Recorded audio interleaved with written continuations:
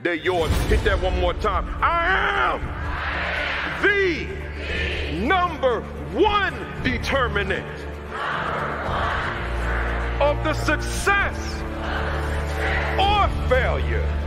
Here we go. Of my students.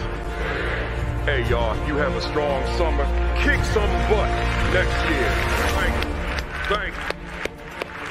Appreciate you.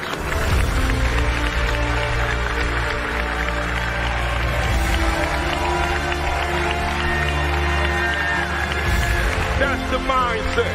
That's the attitude. Love you guys.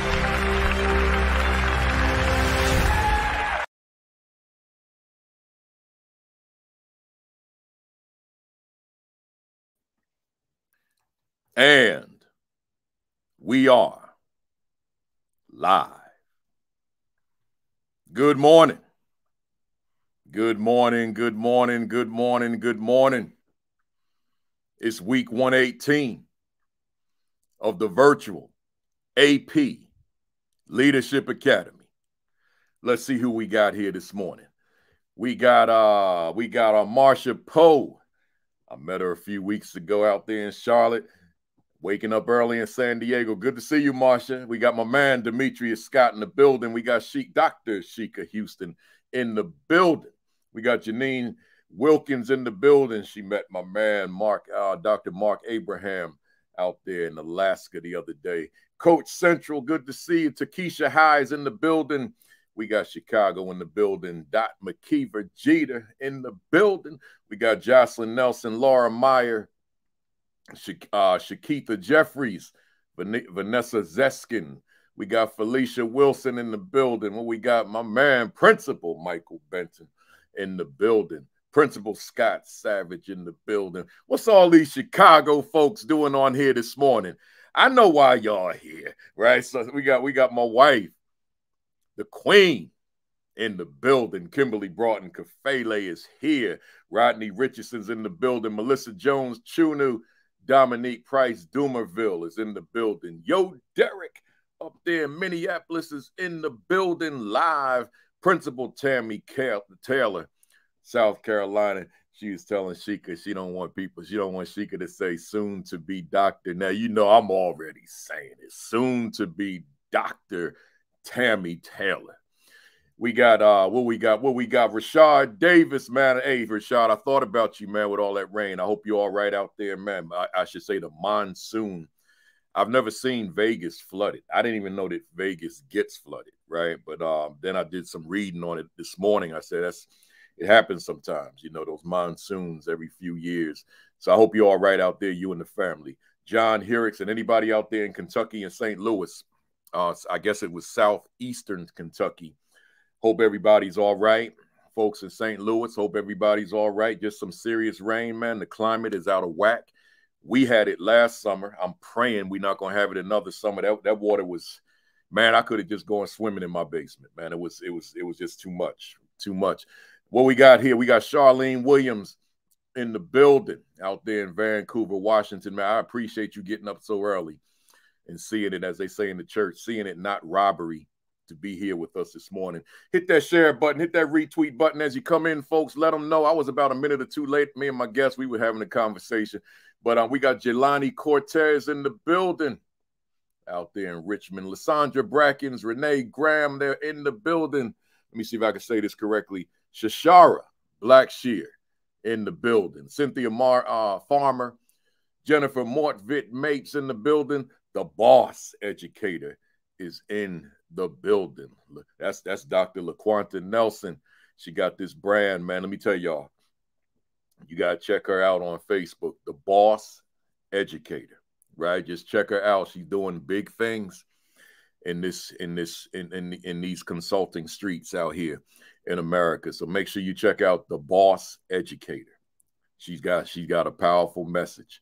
Alan Cowart's in the building. Chantel Cook's in the building. Anika Williams is in the building. I'm getting ready to get it started, y'all. Grace Castaneda is in the building. CC in the DMV is in the building. Charles Lewis, my man, Principal Carlos Baggage is in the building. Man, I'm gonna have him on here. You know, he'll be on here in 2023 because you gotta you just gotta hear his story. You gotta hear how he and I met, right? It's special. You know, just the way we met, his journey. He's a principal. First day was yesterday. He doing his thing, man. But you know, when you're looking for, and I'm getting ready to get started, but I got to say this about Carlos Baggage. I'm not going to get all into the detail because, you know, I got to get started. But I got to say this. If you're ever looking for somebody that said, I don't care what the odds are, I don't care what the obstacles are, I don't care what the challenges are, I don't care what the age requirements are, Carlos Baggage is your dude. Because I kept telling this guy, wait, not yet, wait. He like, I ain't waiting for nothing. I got a vision. I'm on a mission. If I got to drive an hour one way, I'm going to make this thing happen. And I'm saying, like, pump the brakes. But he said, no, I ain't pumping no brakes, man. Principal Baggage. If you're looking for some motivation, you better start following Principal Baggage. Carlos Baggage. That's the man. He going to be on this platform. And sometime in 2023. He used to ask me, like, could I get on? But I'm saying to myself, you got to earn your way on. He has earned his way on this platform. Carlos Baggage, right? So I'll be in touch, sir. Let me get started, y'all. I know it's a lot more to call out, but hit the share button. Hit the retweet button. I'm feeling fire this morning, so we're going to have a good one, man. So hit that share button, hit that retweet button, and let me welcome everybody formally right now by saying to you, good morning. Greetings. Welcome to week 118. Y'all didn't hear me. 118 of the virtual AP Leadership Academy. And as I always say, Josh Tovar, I don't know about you. I'm not there with you, but I think I know. I mean, I really think I know because you checked in, not just the folks whose names I see, but it's a whole lot of folks that just don't make comments. How do I know? Because y'all be telling me when I see you in person, oh, I'm with you, Kafele. I just don't make the comments. So I don't mind that. Everybody not in the comments. But if I could speak for me, just give me a second. Let me speak for me. I got you. I need you to know how I feel this morning. Because I'm hoping that how I feel rubs off on how you feel, especially those of you who are going back to school next week. So if you so to let you know, I'm on fire. That's how I'm feeling, man. Woo! That's how I'm feeling. I said my woo too early. That just gives you an indication. But why you feel like this, Kafele? Man, last week, I'm in like 5 states, even doing a virtual. I'm going from city to city, man, just spreading the love. That's what it is, spreading the love, man. Meeting people. They got my book in their hand. Like, yo, Kafele, I got it. Could you sign it? Could we get the selfie? Man, I mean, that means something, man. When you putting in this work and then you get to places and they got your work in their hand, then they want to take a pic with you, right? They taking notes when you're speaking. Oh, man, that keeps me up here. So I'm just going to tell you one more time. I'm on fire. Woo! Ah! That's where I am, man. That's where I am. And I'm saying to you, you got to bring it like that, man. I'm not saying like act like me. They might throw you out of town. I don't mean that. I mean, but inside of you, like you could be walking like this, right? But that's the facade. But inside, man, you blazing, man. You burning up, man. The thunder and the lightning, man. Do you hear me? Woo! Hey, y'all, let's go. Hit that share button. Hit that retweet button. Let them know, man. I got a guest on here that's going to bring it.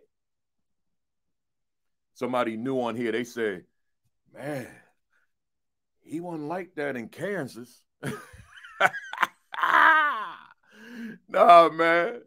Kansas ain't get this until my closing when I said, I am the number one determinant of the success or failure of my students. That's how I close, man. That's all my colleagues in Kansas got. I had to keep it mellow, man. You know, I read the room. Some rooms, they need me to bring that thunder. Other rooms, you know, I was in Wichita, Kansas. Other rooms, you know, you feel them out, man. They may, yo, he can't be bringing it like that now. But when I'm home, you look behind me, y'all. I'm home, baby. Ha! Ain't nothing holding me back at home now. I paid for this mortgage. It's paid for too. I don't owe the bank nothing.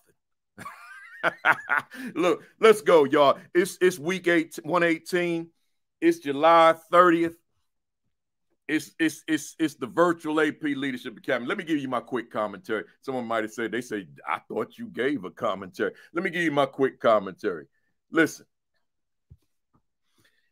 my author today wrote this book. I mean, my guest today wrote this book right here, Building Bridges, right, by Dr. Don Parker. And I said, let me take that title and use it for my commentary and also throughout my questioning. So I'm asking you a question in this short commentary. What bridges are you building?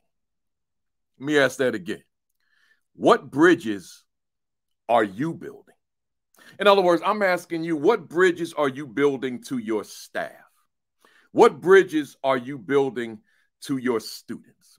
What bridges are you building to individual staff members? What bridges are you building to individual students?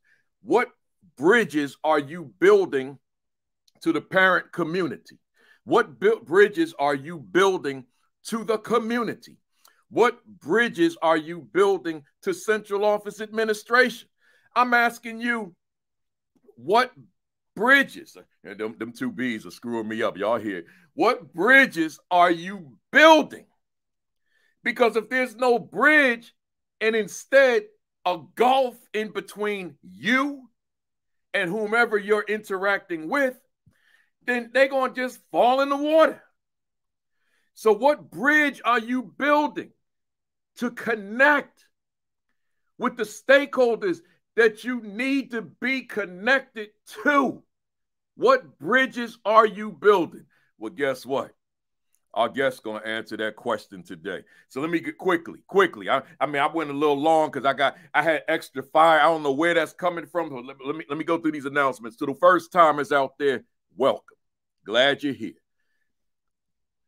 Thanks for being here. And don't let this be your last trip. Keep on flying in. I got the jet for you here. I picked this up the other day. I got the jet. I fly United, so I had to get the United jet. So I got the jet.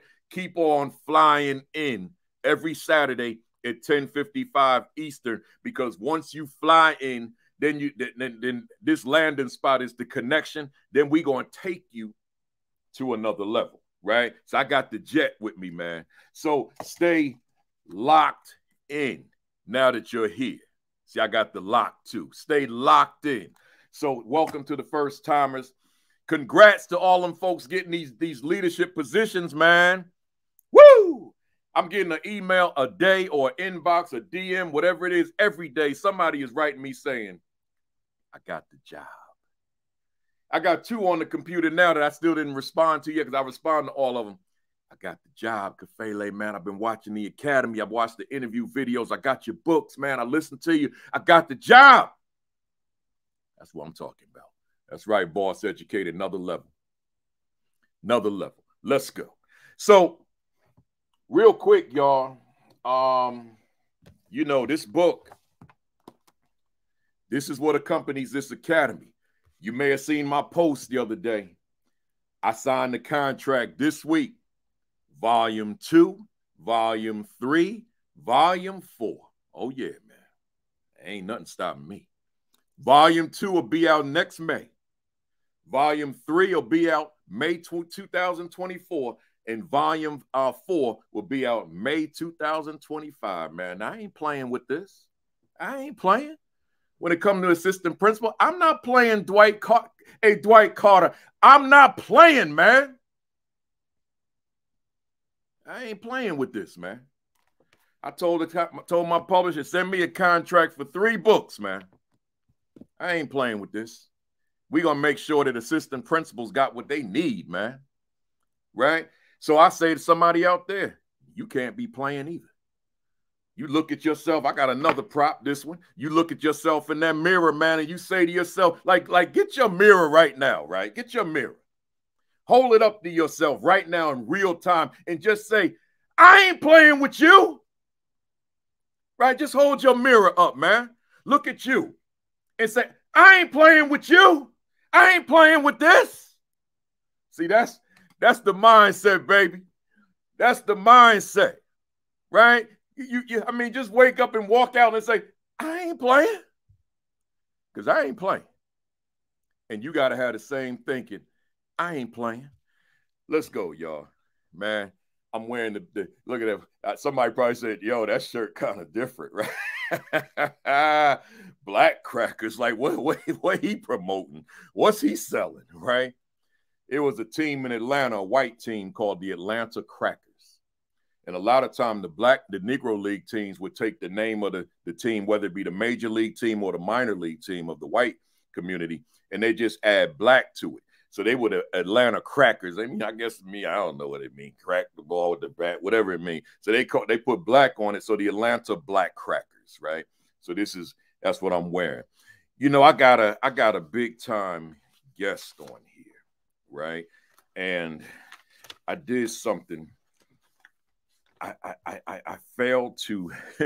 I gotta do this in real time, y'all. I failed to print up his bio. Right, so just work with me because I'm gonna have it here. I just got to get it up, but so just work with me for a second while I get this, y'all. Y'all be patient. This is real unprofessional, but just be real patient with me. I got up like 3 hours early to be ready, and now I don't have the bio in front of me, so I'm getting ready to have it in front of me because I got it right here. So just work with me. Work with me. Don't leave me. Don't judge me either. Just understand that I was so good. Engrossed into the questions that I forgot to bring up the bio. So I think I got it here. I got it here. Here it is. So let me get my guest up here now, and we getting ready to get rocking, and then I'll get to the bio. So here is my man, my brother. Let me change my background, man. I'm so out of whack here. And here we go. My man. Good morning, Kafele. Good morning, everybody. How's everybody doing this morning? Speaking on behalf of everybody, I'm sure that everybody is on fire, great, and ready to go with some more good content. So I'm glad to see you. You know, hey Don, let me read your bio first, and then I got this off-script question for you. Okay.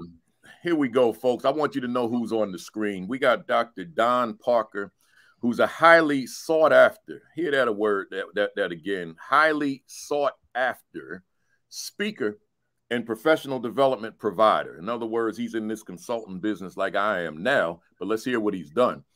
He specializes in supporting teachers to build trusting relationships with students and improving the culture and climate of schools to optimize staff and students' experience.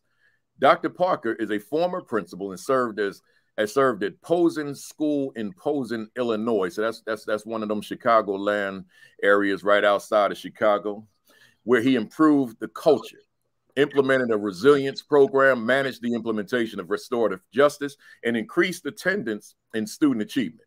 Dr. Parker has been an educator since 1997 with a background as a teacher, dean of students, assistant principal of student life, assistant principal for curriculum and instruction, and assistant principal for activities and athletics.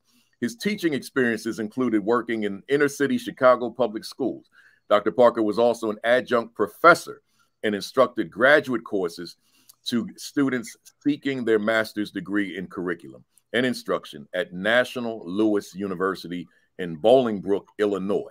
His diverse background in education has provided him with the knowledge of how to best apply evidence-based methods and student interventions to improve student behavior and increase student achievement. It's a lot there. Dr. Parker has a strong belief in creating a school climate in which the entire staff strives for excellence to meet the academic and social and emotional needs of each student. He is presented throughout the United States at distinguished educational conferences, including ASCD, Every Student Succeeds Act Conference, Staff Development for Educators, and the National Principals Conference, just to name a few. Dr. Parker is the author of the book, Building Bridges, Engaging Students Through the Power of Relationships. He is a keynote speaker and expert workshop facilitator and delivers professional development on topics such as building trusting relationships with challenging students, building resilience in students, culturally responsive schools, taking students from trauma to triumph, supporting ACE students, and burning up instead of burning out. Teacher mental health awareness. Dr. Parker received a bachelor's degree in physical education and health from Wartburg College in Waverly, Iowa, a master's degree in education administration from Governor State University, a doctorate in education and leadership from Argosy University in Chicago, Illinois, and his Illinois superintendent certificate from St. Francis University in Joliet, Illinois. Woo! It's a lot there, Doc. Man, after all that, man, I feel like I got to come out with my boxing gloves on, man, in the middle of the ring, ready to go, man. That's one heck of an introduction. Thank you, sir. Appreciate it. Hey, Doc, you know, you young, and you've accomplished a lot in a short period of time. I'm putting you on the spot on this one, but in a good way. Do you remember where and when we met? Oh, absolutely. Vegas. Could you holler at everybody and tell them how we met? This is how we met. So I was speaking, and you were a keynote speaker at the Staff Development for Educators Conference in Las Vegas, and you were doing a breakout session. And I sat in the room during your breakout session, listening, just soaking it all in, catching all those nuggets that you dropped. And I'm like, man, Principal Kafele, he is the truth. And it was my first time hearing you speak, and this was probably back in 2014 or something like that. And so after your session, I came up to you. I told you how much I admired you, told you how much I've been learning from you. I've been following you, just studying your work on what you call the attitude gap. And I was like, man, this brother deep. I got to meet him. And so I stood in this long line, because everybody lined up to meet you and shake your hand and get your picture. And then finally it was my turn. And I just told you how much I've been following your work, how much I admire you, how much I thank you for the way you pour into people. And then we got that selfie. And then I think it was a day or two later, you texted me. He was like, hey, you know what? I see your face here in the program. I didn't know that was you. He was like, you should have told me who you are, because I like to see who all the other speakers are who out here. And then ever since then, me and you just kept in touch. And when I was the principal at Lincoln, my district hired you to come in and do our opening keynote speech. And then I seen you just this past December. You came to Chicago to speak. Yeah, right. You were the keynote speaker at that conference. And, I was doing a administrators academy for the conference. And, I just love keeping up with you, staying in touch, and, of course, continuing to follow and learn from you, my brother. And see, and I appreciate that, because, see, I did the same thing, because once I met you in Vegas, I kept up with you. And see, I'm saying, I bring this up for this reason. We're talking to an educator audience, obviously leaders, but as a leader myself, as a principal, not only was I a principal, but I was a student of leadership. Mm-hmm.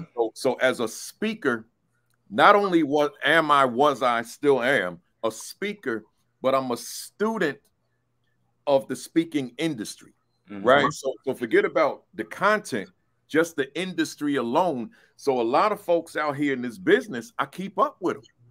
I talk to a lot of people. They're like, how you know this and how you know that?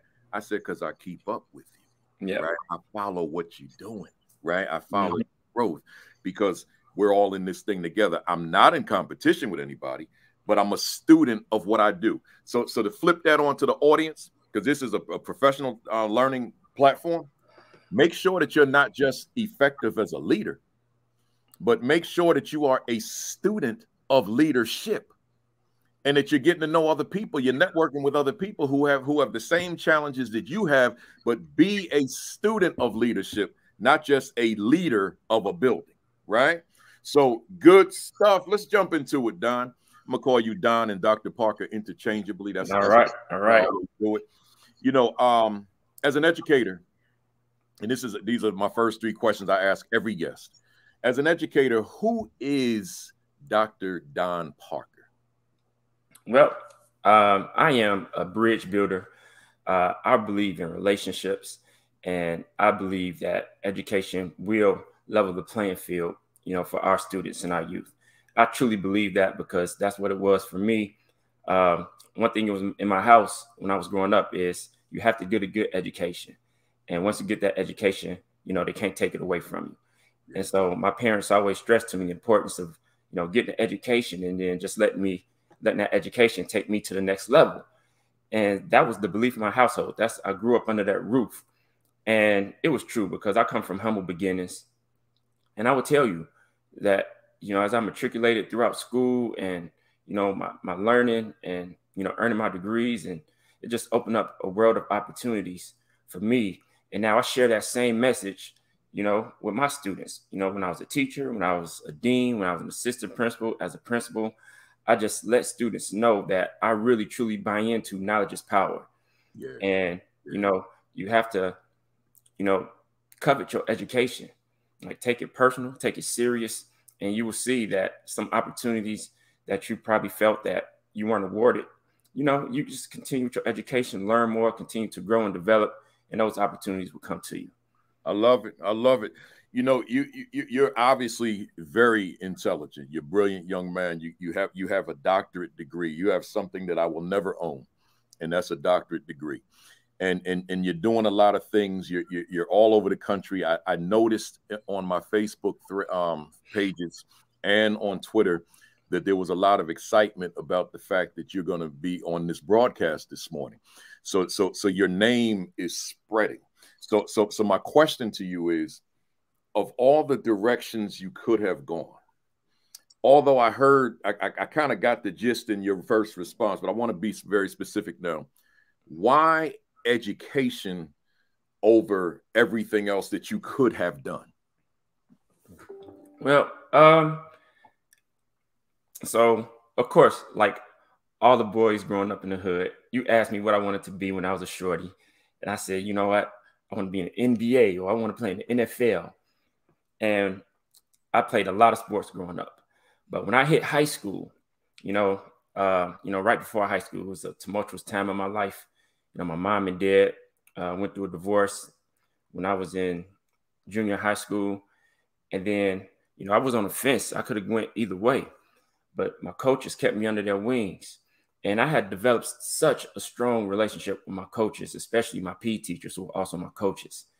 And they just looked out for me. They continued to encourage me and support me.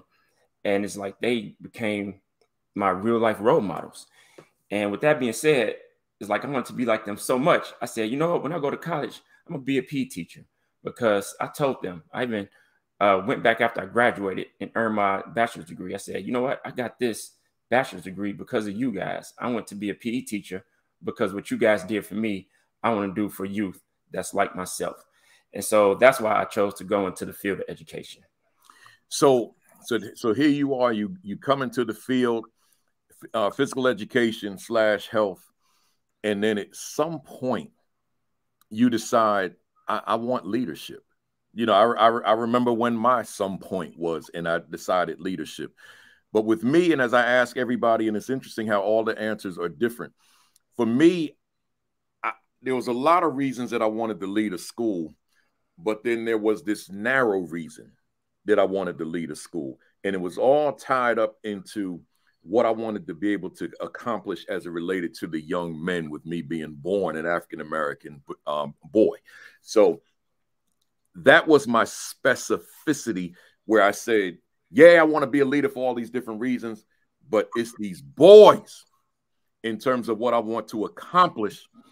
And if I can accomplish it, then my leadership did not, I did not maximize my potential. So with that being said, I want to ask you, did you have something beyond the broad, the narrow, that you said, if I get in there, when I get in there, this thing has got to be accomplished? Did you have one of those? You know what? It's funny, not really. My path is different because, I feel like God give us what we need. It may not be what we want, but He puts us in the path to lead to His purpose, what He has for us. Mm-hmm. And so even when I went to finish my bachelor's degree and I got my first year teaching job, I wanted to be a PE teacher and a coach.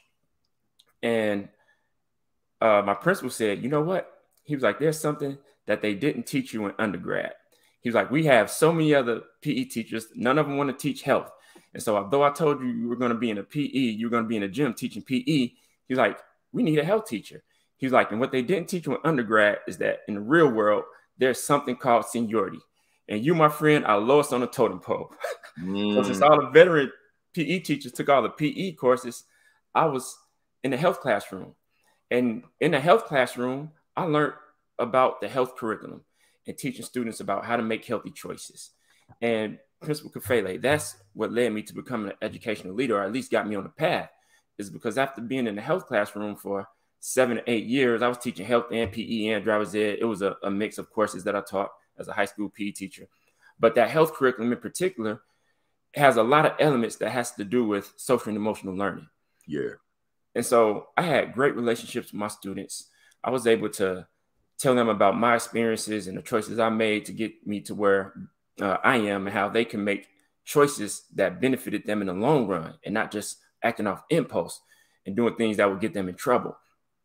And so having that skill to teach students social and emotional learning, that's what led me to be a dean of students. And I didn't see that coming.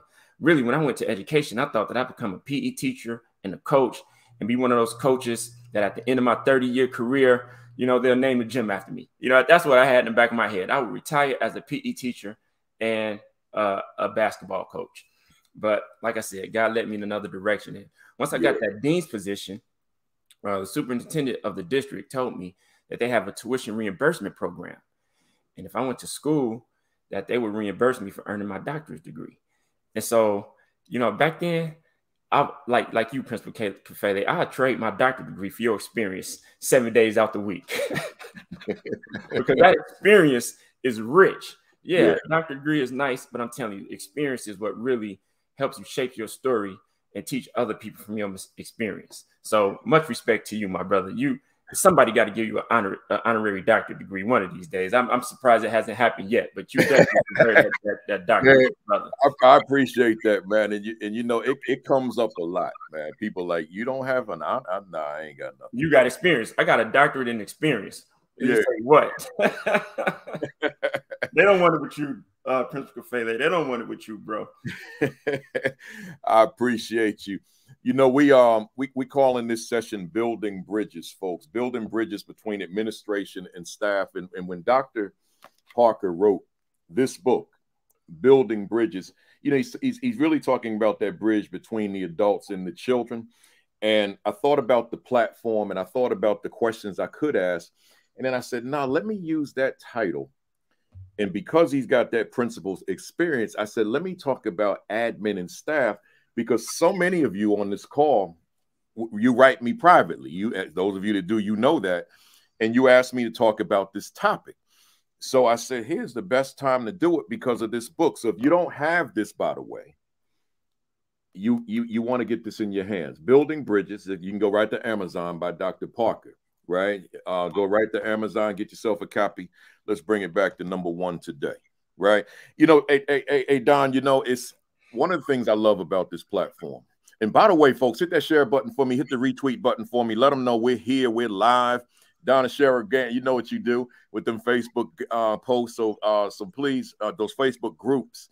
So please hit that share button, hit the retweet button. Let them know, or call somebody. Let them know we here. We live. We got a lot to talk about today. One of the things I love, Doc, is when I have guests who are active on Twitter. Mm-hmm.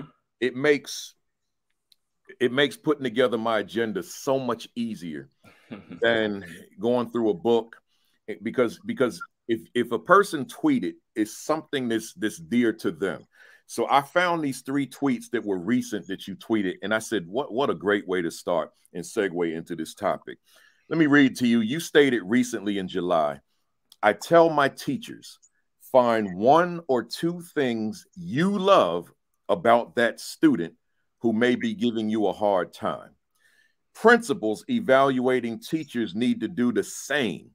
Look for and point out strengths and develop those weaknesses over time. Teachers need our support like students need theirs.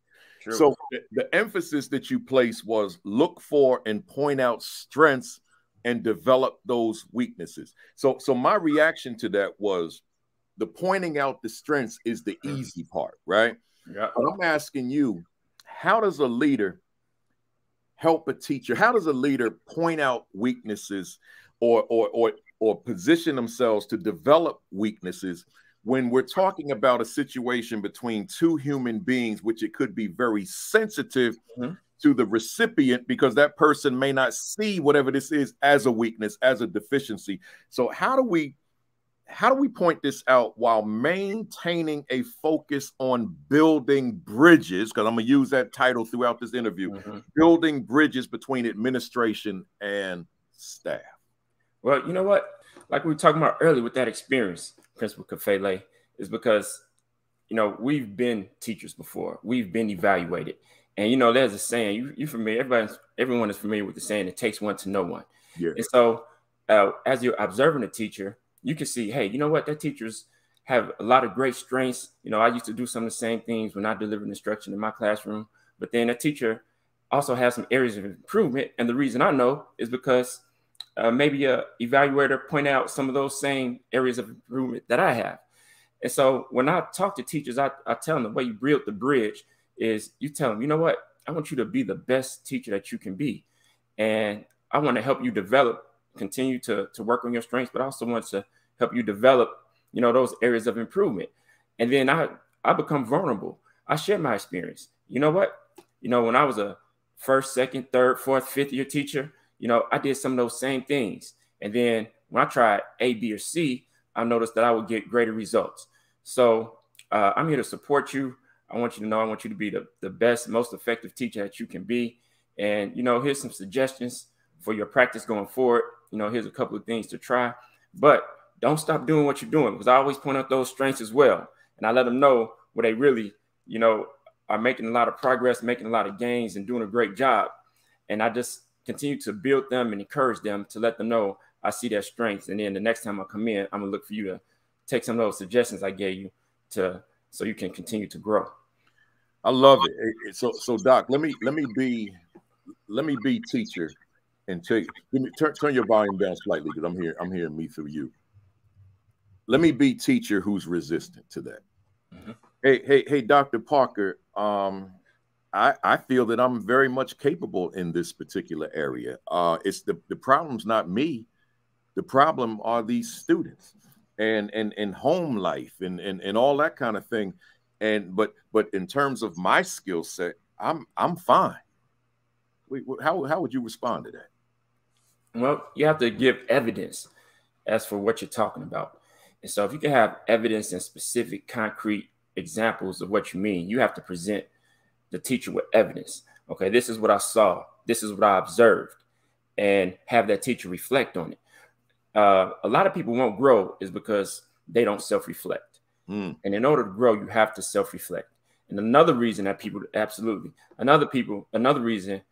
won't grow is because it's uncomfortable.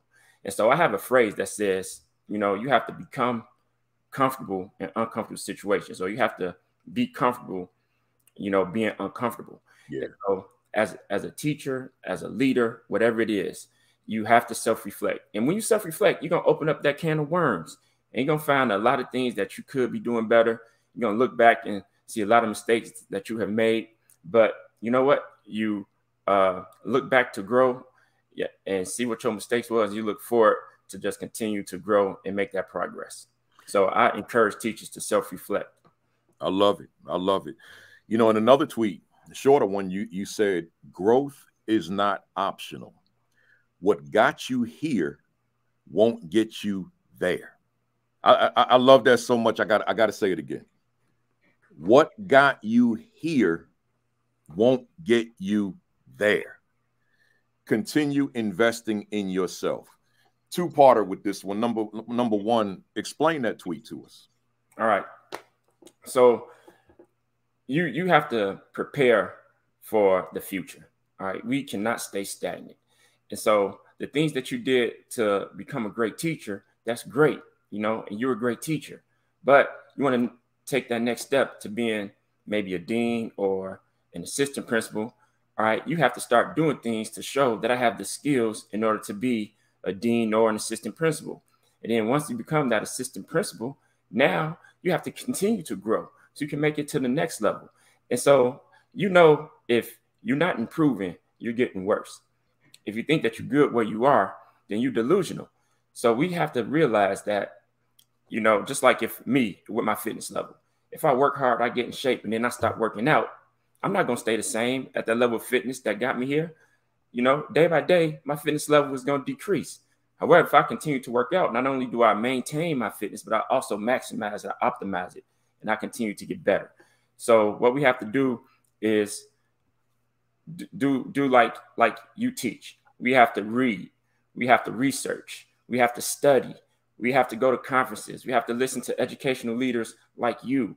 And we have to learn from people who are on that next level. We have to get mentors. We have to let people know we're open to mentorship. And that's the way we grow to get to that next level because, you know, it's not optional. We all have to continue to, you know, make ourselves better and make the people around us better as well. You know, I love what you said because it segued right to my part B of this question where I want to ask you to talk to us about building bridges with staff to the extent that what we're offering, that advice we're offering is actually welcomed with open arms accepted and welcomed with open arms by the staff that we are coaching in the first place, which ties into the previous question. Well, you know what? It's about trust. You know, some teachers don't really trust that administrators are not coming in their room to get you. It's that I got you moment. All right. And so I tell my teachers, look, I'm not looking for dirt. If dirt is there, I'm going to see it. I'm going to find it. That's not why I'm coming in to observe and coming in to evaluate. And so what I do is I make sure I build trust with my staff. And so when I come in and I give those suggestions that they know is coming from a good heart. So they don't have to worry about, oh, he coming in and he was just looking for things to mark me off and give me a bad evaluation. No, it's not that. You know what? My success is tied to your success. And so why would I want you not to be successful? All right. Your success is tied to your students' success. We all want the students to be successful. So when I'm giving you suggestions or giving you recommendations just off, you know, my experience or best practices in education or evidence-based strategies and methods that you can be using in your classroom, all right, it's to help you grow. So I establish that trust so they know when I come in, just like, you know, I have an open door policy in my office. Teachers come talk to me whenever you want to. Let me know what's on your mind. I'm establishing trust. I like for my teachers to trust that they can have an open door policy as well for me or anyone from my administrative team to walk in just to see what's going on, to know if we're coming in to observe or we're having a feedback conversation for you is based on your growth. You know, and listening to you, there was a comment here, and I scrolled back to get to it. Miss Annie Mewborn, she said, "Please share advice for a new administrator." And the first thing I'm gonna say to new administrator Miss Mewborn is that all of this is advice for a new administrator. Everything you're going to hear in this 90 minutes is advice for a new administrator. But I'll say this in addition to it, as it relates to everything that Dr. Parker just said. We're not, as leaders, meaning you, we're not there to get you. We are there to help grow you, right? And always keep that in mind when you walk into that classroom, when you have that pre-observation conference, when you have that post-observation conference. Our role is not to get you, as Dr. Parker just said. We're not looking for the dirt. The dirt will manifest. We'll see the dirt. You walk into somebody's house and it's dirty, you're going to see it. You walk into that hotel room and they didn't clean it right, the dirt's going to show up. you won't even be able to see the good of the room because the dirt has revealed itself and taken away all of your attention. It happens to me in hotel rooms all the time that are not spotless the way that I would want them to be. So make sure that you remember, we're not there to get you.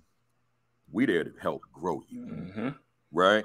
Absolutely. Hey, Doc, you know, this last tweet that I took, that I recorded of 3, and it states, here's a quote from my new book. So you got this new book coming out that'll be published by Solution Tree on leadership and equity.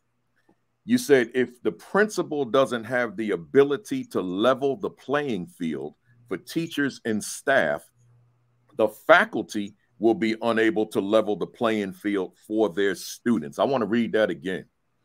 If the principal doesn't have the ability to level the playing field for teachers and staff, the faculty will be unable to level the playing field for their students. So I got a 2-parter for this one as well.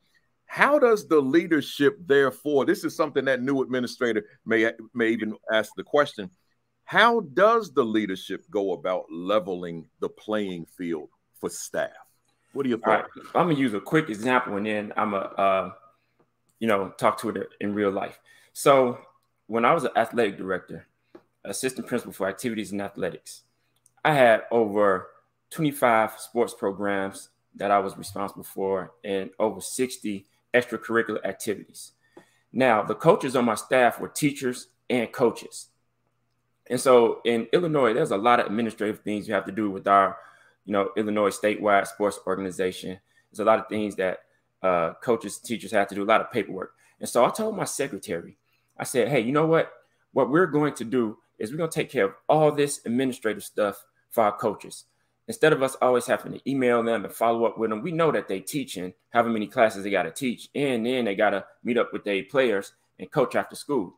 So what we have to do is I want to put them in a position where all they had to worry about was the health and well-being of their players and the X's and O's so they can execute, on that field or on that court.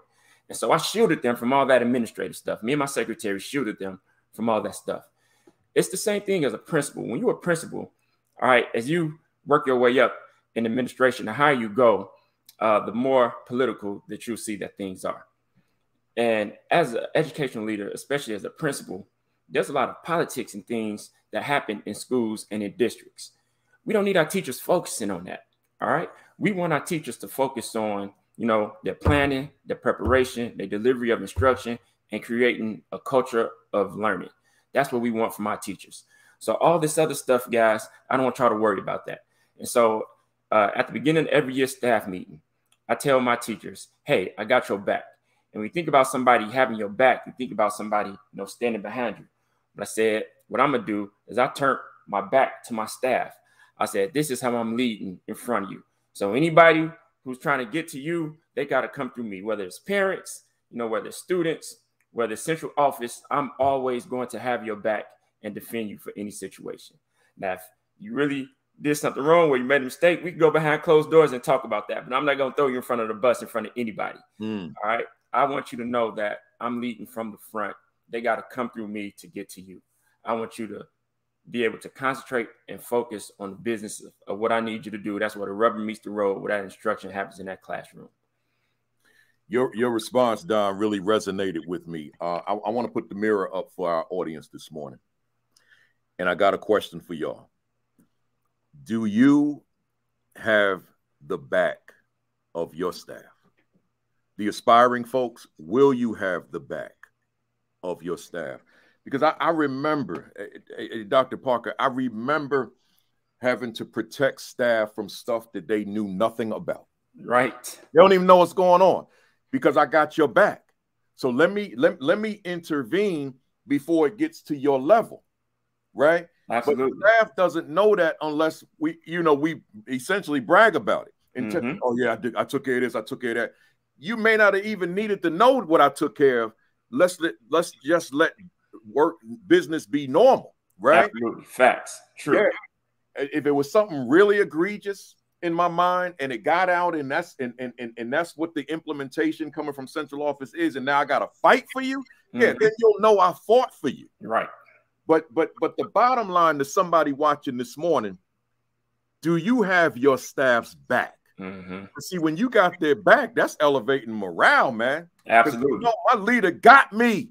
100%. And you know what? And what it does too, it's a two-way street, because you know we need support from teachers as well. Man. Because there's so many times we have to often ask them to do things that they won't get paid for, or you know, we want them to do we want them to share in our vision for the school and go above and beyond the call of duty. But when they know that you got their back, they're gonna have yours, man. I love my staff. I'm gonna be honest with you, man. I had some of the best dedicated and committed teachers. You know, I love them, they love me. And it took that trust over time. It didn't happen overnight. It developed over time. And so that's another thing for principals, you know, invest in that relationship with your staff. And over time, you will see that how that relationship, you know, pays dividends. You can leverage that relationship. You know, it's a two-way street. Two-way street. You know, and I've said this on here before, but I'll say it again without going into detail, that if you're leading the right way, if you're going against the status quo because you know the status quo is not benefiting your students, you're going to run into friction. I promise you that. You're going to run into friction at some point. But the question is, when that friction arises, does your staff, as you just said, Dr. Parker, does your staff have your back? Do the parents have your back? True. Do the students have your back? I'm going to write that story one day because I was in the thick of it, right? But we ain't going to get into it right now. But I know the story. I've heard you share it plenty times. It's a great story. Man, that thing going to go with me to my grave because I will never, because that was my turning point. You put in work in New Jersey when you took that school over. Oh, yeah. You turned that school around. I appreciate that. That was my turning point when that happened. My life shifted forever. So I'm never going to forget about those days. So two-way street, as you said. So let me go back to that tweet, because you said leadership and equity, right? So in terms of that whole question, the principal doesn't have the ability to level the playing field. We put it in that context of that new book, Leadership and Equity. So I want to ask you about this word equity. What a word. Oh my God. I don't know if you deal with what I deal with, but I got some of my clients who plead with me during our pre-presentation discussions on Zoom or phone, whatever it is. Principal Kafele, this is post George Floyd now. This never happened before George Floyd's murder. 9 minutes, 29 seconds. But now, Principal Kafele, could you not mention the word equity? Man, I'm hearing that more and more these days. Don't say equity. Why? Equity's not a bad word. It means, everybody's got their own interpretation, but the way I define it is meeting young people where they are, as they are, period. That's just great teaching. You don't want me to mention that? Then why do you want me, right? So Doc, here's my question to you. This word equity, it means so many different things to so many different people. What does it mean to you? Well, you know what, Principal Kafele, I remember that me and you were both speakers on the professional development session that Rob Jackson hosted. Yeah. All right. Now, you were the keynote speaker. I was just a breakout speaker. So, of course, I was tuned in to you listening, my brother, and you gave a definition of equity that's just like a paradigm shift. And so when I talk about equity, I steal your word that you use. Because I used to say, go above and beyond for all students. But what I think equity is like what you said. You said not all students, but each student. Let's look to see what each individual student needs. And so in short, my definition for equity using your word each would be giving each student what they need. Same thing with teachers and staff, giving each staff what they need and give them what they need in order to be successful, in order to grow, in order to strive, in order to meet their full potential. So that's what equity is to me, is giving each individual what they need to be successful. I love it. And I appreciate everything you said prior to that. Hey, y'all, I like these numbers. Hit that tweet, that retweet, hit that share button. Let them know we in here, man. We getting ready to get a little heavier now. We in the building. To the book, Building Bridges, Dr. Don Parker, forward written by both our guy, Robert Jackson, right? So y'all know him. So get yourself a copy of this book on Amazon. You know, in chapter 1 of the book, Doc, you call it Develop the Mindset. Yes. That resonates with me because that's what I'm all about. In fact, I wrote here in my personal note, my mindset is my foundation to everything. Not my skill set, not my skill set. My mindset is what enabled me to develop a skill set. But I think I need to repeat that to somebody out here listening. My mindset is what allowed me to develop my skill set. Yes. If I didn't have the mindset, then I don't know that I'd have the skill sets in various categories that I have today. So and you know what, Mr. Kafele? Yeah, that's important because, you know, our friend and colleague, Dr. Anthony Muhammad, in his book, he talks about the will and skill and will versus skill. All right. You can develop your skill, but before you develop your skill, you have to have the will in order to do it. And so you're right. Your mindset is what, you know, gives you that will to, you know, have the unction to go ahead and develop that skill. It's harder to grow a person's will than it is to grow their skill. That's right. That will, and as I say in 100% of my presentations, that will is so important, particularly when we talk about effectiveness. But the challenge to it is you and I, as professional developers, we can't teach will. We can only tell you what it is. But I can't teach you like an athletic coach would say. You may have said it in your day. I can't teach heart. Can't teach heart. See, so one has to check oneself in the mirror, like where's my heart? Where's my guts? Where's my audacity? Right? Yep. That's what I can't teach you to have audacity. I can't teach you to be bold. I can't teach you to have guts. I can't teach you to none of that. I can only tell you what it is in terms of a dictionary definition. Sure. And maybe I could model it. So with that said, if an AP finds him or herself, I want to make sure that I give the assistant principal certain focus here. Okay. If the AP finds himself in a bad situation, i.e., horrible relationship with the principal, not valued by the principal, lack of exposure to the fullness of leadership, full-time disciplinarian, and inevitably less than productive relations with staff, which consequently shifts his mindset about being himself and his decision to lead. So here's my question.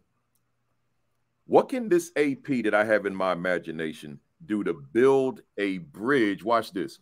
Build a bridge to himself or herself toward protecting his or her mindset, to the extent that despite this situation, his mindset or his attitude about himself isn't sabotaged by this present reality. I know that was long.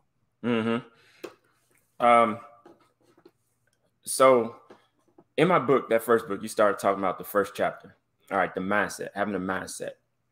And I tell a story about how I just, you know, gutted my way through college. So really, I didn't have the skill necessary to be a great student that I needed in order to, you know, breeze through college. A lot of my college classmates, you know, they would be up at night playing video games, hanging out, partying, and show up to class the next day and just ace a test and get an A. I could study all night and show up to class and then take a test and get a C on it. All right. They were just talented and gifted academically. And so what I had to do was like grind in college, like study hard, go to tutoring, and just really focus. I couldn't really waste time playing video games. You know, my life in college was go to class, go to basketball practice, go to tutoring, study. I did that for 4 years. And so when I look back, and I had to convince myself that I had to do whatever it takes in order to be successful, in order to, you know, complete that bachelor's degree.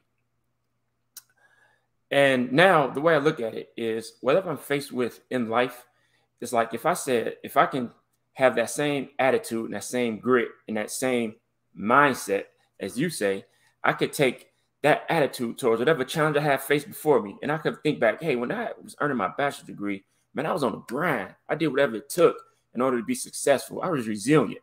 So I have to take that mindset towards whatever challenge. So with that assistant principal, what you have to do is just have the mindset that you're going to hang in there and do what you need to do in order to be successful and in order to grow. So what I would do as a dean or an assistant principal is just take initiative. Do some of those. You know how a person say, man, I didn't know I was starving until I tasted you. You know, it's a song. It's a pop song. My daughter liked that song. I didn't know that I was starving until I tasted you. All right. And so you do the things that your principal don't even know that he needs you to do. And then you look up and you present it to him. It's like, wow, now you're really showing me you worth more than your weight in gold. I appreciate that. So you have to do the work before you have to do the work. I love it. You have to take initiative. That's and right. You have to see what your principal's blind spots or, areas of growth may be. And then just, lend yourself to doing that, to let him know what he don't know. Let her know what she don't know. And then she has that greater appreciation for you.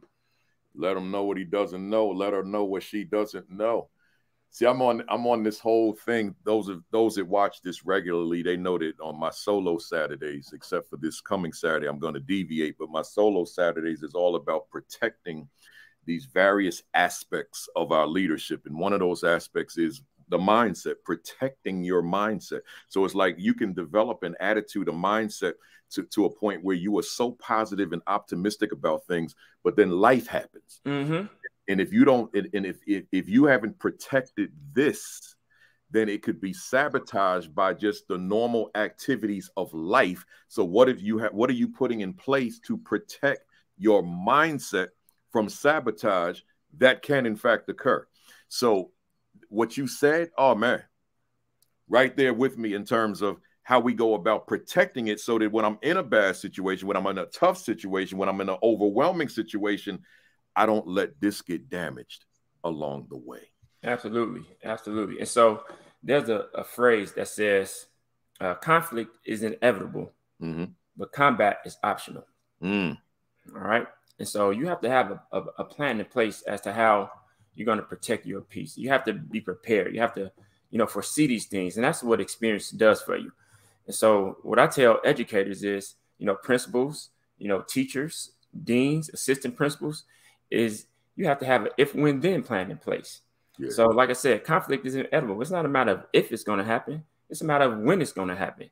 And then what are you going to do about it? And so when you're managing crisis, when managing situations that you haven't prepared for, it's like fight Mike Tyson. You remember Bruce Sheldon was going to fight Mike Tyson. And he said, I got a plan. We've been training. I know exactly what we're going to do. We know his strengths and weaknesses. Yeah. And then the reporter said, hey, Mike, you know what? This Bruce Sheldon guy is saying he knows your strengths and weaknesses, and he's going to knock you out. Right now, you're undefeated. Mike Tyson said, okay, I know he has a plan, but what's that plan going to do when I punch him right there in his face? That's right.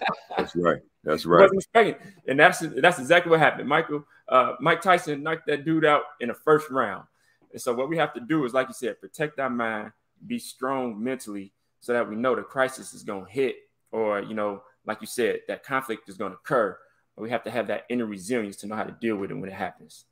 And Mike, I can't quote him, but after that happened, then his catchphrase was always, a plan is good until you get punched in the mouth. That's it. That's it right there. That's what I'm talking about. So what's your contingency? And you got and that contingency plan has got to be written and developed as well. So that's important. I just want to say this real quick before I go to the next one. Jaylani Cortez, I hope you're there. She said, as a new principal at a new school, how do you encourage existing AP who has been at the site for 9 years and is complacent and has a negative mindset? Jaylani, you probably new to us. I devoted about 2 sessions, which means over 2 hours, to your question. So just scroll back on the channel, Virtual AP Leadership Academy, and check some of that out. And then I got a chapter in it in here, right? So the assistant principal 50. And I don't know if you want to jump in there, Don, with that one, feel free. Well, you know what? What you have to do is, so it says it's good. She says she did encourage the AP, been at the site for 9 years and is complacent. Just have to let them know about the importance of before. All right. You can't be complacent because things are constantly changing. what is that? You have to first know what is that assistant principal's goals and aspirations. Do they even want to grow? Do they even want to wear that principal's hat? Or are they comfortable doing just what they want to do? First, we got to find out what's their intentions, what's their goals and aspirations. All right. And then once we get a feel for that, if they do want to grow, then we have to let them know, hey, let's develop a plan where we can delegate some things to you and you can start taking more responsibilities for things so you can grow your experience and grow your leadership. And my assistant principal, we did that.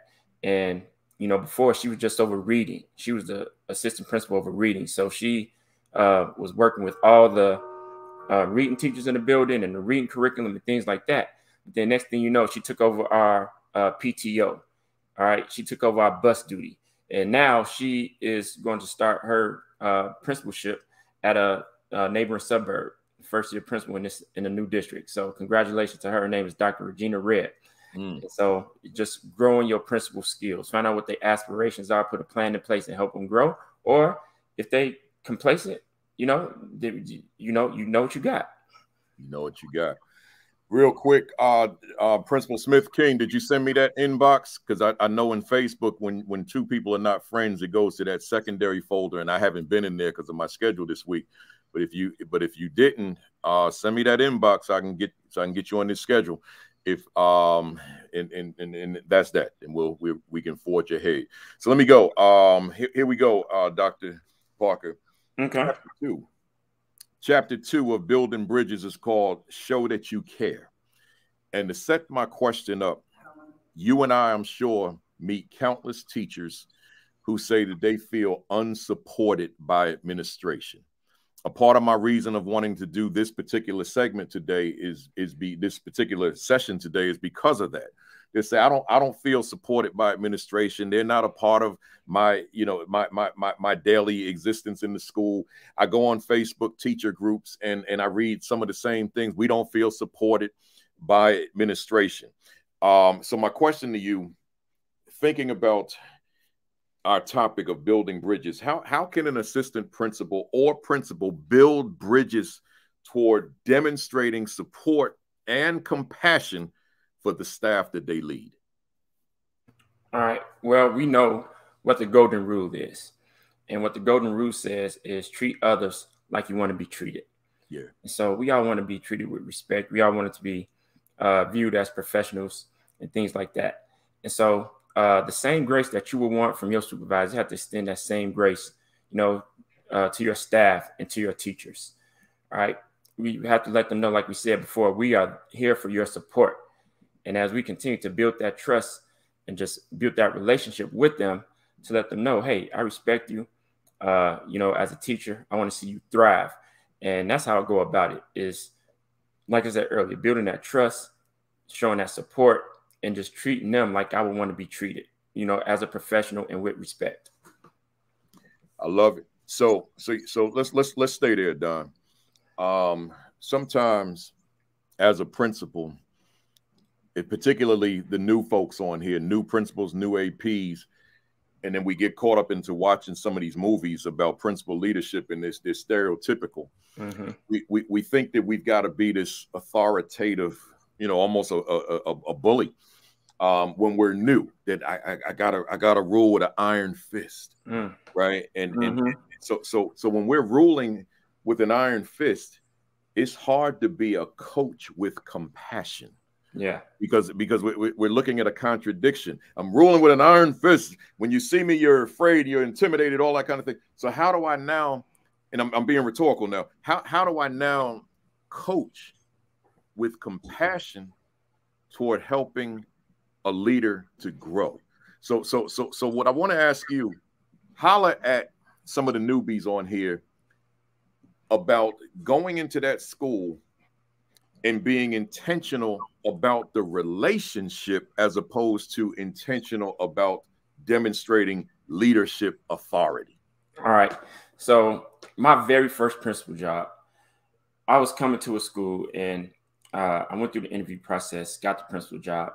And the superintendent told me, she let me know the condition of the school before I got there. She told me that the principal who was there before me was released in February of the previous school year. Mm. Right now, there was an interim principal in the building who was the assistant principal. She became the interim principal of the school. She said there was a divide between the staff. The school was a K-8 school. She said there's a divide between the elementary teachers and the junior high teachers. Even more so than that, she said there's a divide amongst racial lines with the white teachers and the black teachers. And then she also told me that the staff has seemed to lost their belief in the students that the students can achieve. Mm. The staff had this mindset about the students that they couldn't grow. And she just told me it was a lack of accountability inside that school. And so you think that a person have to go in there, like you said, with that stereotypical iron fist, Joe Clark type of leadership to, get things on the right track. But what I found is that you have to balance building relationships with accountability. And so a lot of principals will go in and set their expectations and say, this is what I expect from you. This is what I expect from you, and beat staff over the head with accountability and expectations.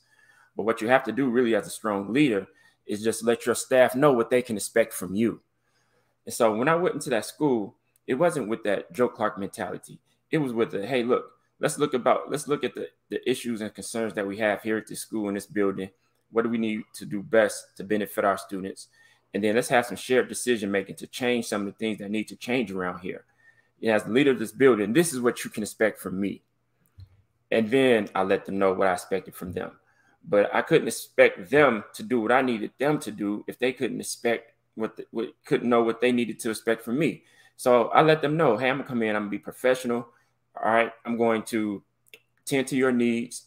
I'm going to be here to support you. I'm going to make sure that we have a smooth running building. I'm going to make sure we have smooth processes and procedures. All right. And I'm going to let them know that I'm going to be the leader and I'm going to take the buck stops with me. All right. I let them know that. I let them know what they could expect from me. So when you go into the building, all right, instead of just first off, just coming off the top, but like, hey, this is what I expect from you. It's like a teacher going in the classroom and rolling out their behavior expectations before they take their time to build the relationships with their students. Yeah. And so that's what I did. I went in first, letting them know what they can expect from me, to let them know that there's nothing I'm going to ask you to do that I wouldn't do myself. I love it. And see, look what Darlene Pettit wrote. She said, so true. I've worked under leaders like that. I was afraid to go to the restroom. Also, if I wasn't on the exact point in the lesson plan, I felt anxious. Of course, there's a level of accountability. Of course, there's certain things that we need to happen in classrooms. But I don't want my teachers operating in fear, right? I do want the accountability. I do want to earn the respect. But I don't want teachers afraid of my presence, right? I don't want them afraid of me. I don't want them to feel that I can't do this human thing of using the restroom, which happens to all of us at some point in our day, right? So, so again, for that AP that's looking to transition, even that veteran principal who has forgotten some of these things, that human element. Man. Well, think about it, Principal Kafele. You're exactly right, because think about an athlete, and think about, you want them to perform at their highest level. Yeah. But if you're nervous, if you're afraid of making a mistake, then your game is not just going to freely flow. You can tell I'm a former basketball player because I'm just picturing myself dribbling and, going to the hole, doing a layup. All right. But if you're afraid, if it's just so much, tension, and, if the stakes are so high where you feel like you're going to get yanked if you make a mistake, then you won't be able to free flow. You can't perform at your highest level when you're under so much tension and stress. And so that's what culture and climate is about. And you write about it in your book, where you talk about the importance of school culture and the importance of school climate. In order for your teachers to strive, they have to be in an environment where they know they can take risks, where they know the principal supports them, where they know that they're not going to get nitpicked and micromanaged to death. All right. Because when you do that, you hold people back. And so that's why you have to have that culture where everyone can grow and thrive. And the only way to grow is by taking risks and trying new things. And I want my teachers to have a space and feel comfortable doing that. You said nitpicking, right? And micromanaging. See, that's how do I grow when I got somebody nitpicking and I got to keep looking over my shoulder? How do I grow when I'm being micromanaged? Mm-hmm. Right? It's probably impossible. And I remember as a leader being micromanaged. And I literally exploded. But again, that's for another time, right? But I can't I can't grow. I can't bring my kaumba creativity if I'm being micromanaged by somebody else, because now you have reduced me to a robot. Absolutely. I'm no longer me. I'm a robot. So I don't want staff to feel that they're these robots in the school. No, I want to give them the freedom to grow and to soar like this jet plane, man, that they can just soar. That's what I want them to be able to do. You're absolutely right. And I got to give a shout out to somebody on the call. Yeah. My principal colleague who worked in the same district as I did when I was a principal at Lincoln. And that's Dot Majiva. I called her Dot, you know. Oh, yeah. So Dot, she had a reputation for, you know, holding her staff accountable and then treating them to lunch. she'll let them know, you know, hey, this is what's going on. This is what I expect, you know, and correct the behavior. But then, hey, there's no hard feelings. Let me buy you lunch. You know, I appreciate you. All right, let's get this straightened out. Let's move ahead. And that's what it's about. You balance that accountability in relationships. You let them know, hey, you know what? It's for the betterment of you and for this building. We have to do what we know is right. When people gonna make mistakes. All right. And we can't turn a blind eye at the mistakes. You know, you don't see everything. All right. You see it, but you don't call everything. But those things that you have to call, and then you grow from it. It's just like any relationship. You go through a hard time, but then you work through it. And then next thing you know, your relationship is stronger as a result. And that's the same mentality that leaders can take when they're working with their staff as well. I'm loving this conversation, man. It's you bringing some rich stuff here. You bringing some rich stuff, you know. And shout out to Doc McKeever Jeter. You know, she was on here a few months ago. Yes, she was. I saw her show. It was excellent. Yeah, and I mean, just the love she got. Because we talked on the phone a little bit after that, and just the love she got from people reaching out. You know, it's good stuff. I see it right now. She's a gem. Yep, she's definitely a gem. Yep. Hey, Doc. Building Bridges in chapter 3 is called Culture for Learning. And you know, we could do a whole session just on culture for learning, right? Yeah. And I just want to give this quick example, then I want to turn it to you.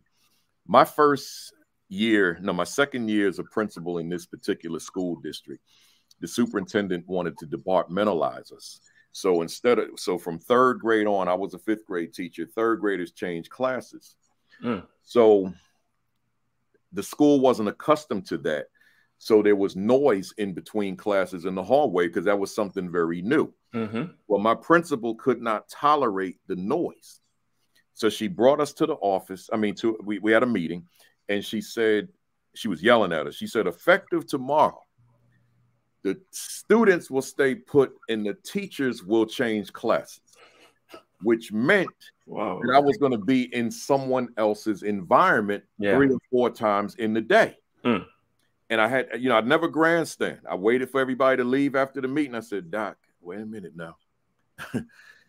That classroom's walls and ceiling, in terms of what I got hanging from them ceilings, those are an extension of me.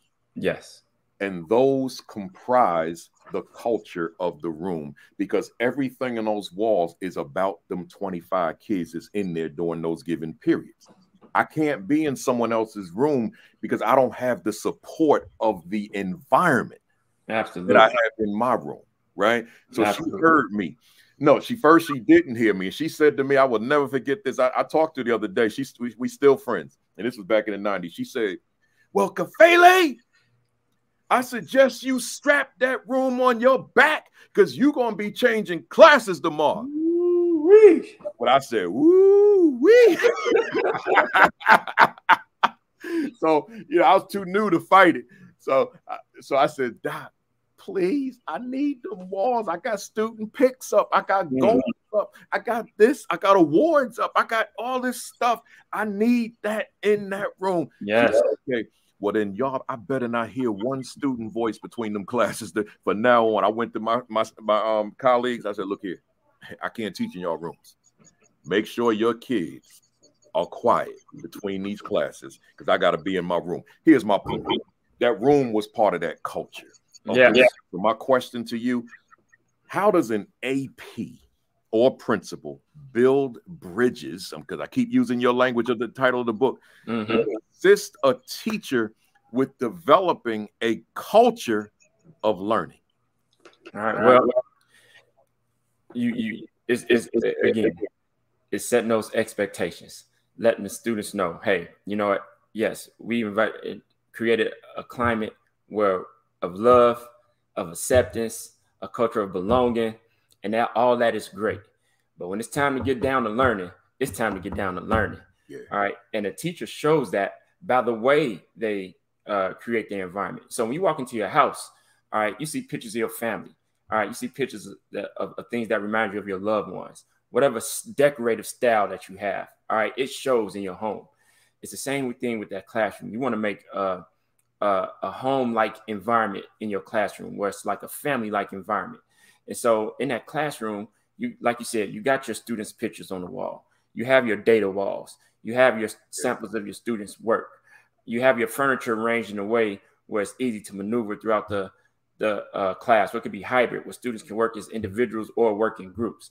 The whole environment is set up for a climate of learning. And so when it's time to flip that switch and say, okay, guys, now it's time for instruction. It's time for us to get down to business. Then the kids' mind automatically switch. Hey, it's time to learn. We got to sit up and it's ready to learn. And that's what it's about. That environment has to be set up for the way you maneuver as a teacher and the way you teach and how you move and how you interact with your students. So it all goes from that bridge building relationship. Like you have to have a relationship with your students, and your students have to have a relationship to that classroom where it's a family-like environment when they walk into it. And that, that word family, that's the word right there. That's it. If we're disjointed in that classroom, we're not connected. We're not connected to staff, and there's no sense of oneness. Like I was saying to you offline. I think I was saying that. Yeah, I did. When I do a big keynote, I got a signature song, "We Are One" by Frankie Beverly and Mays. I come out on that stage and I start doing my two-step, and I invite the audience to do the two-step with me. And when he get to that line, "We are one," I say, everybody put your finger up and let's sing this. We are one, and just encouraging them to have this spirit that while we're in this space together, we one. Absolutely. We ain't separate as the fingers. We one as the fist, as Booker T. Washington would say. So with that, that chapter 5, building bridges, is called classroom management, and classroom management plan, I should say. And when I look at classroom management, I say that it goes hand in glove with the culture of the room. I don't think one can talk about classroom management without talking culture, and I don't think one could talk culture without talking classroom management. But I want you to think about that assistant principal or principal who feels or has a reality of being so overwhelmed that I can never, ever get into a classroom, right?